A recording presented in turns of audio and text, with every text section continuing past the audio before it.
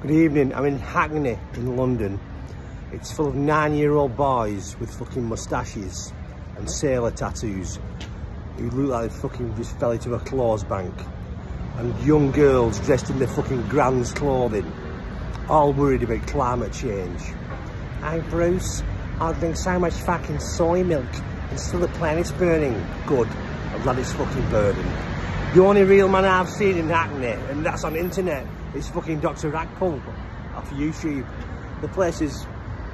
What's happened to all the real men? Was all these fucking East End gangsters? Is it East End? I don't know. It's near there anyway. Was all these fucking Cockney hard men?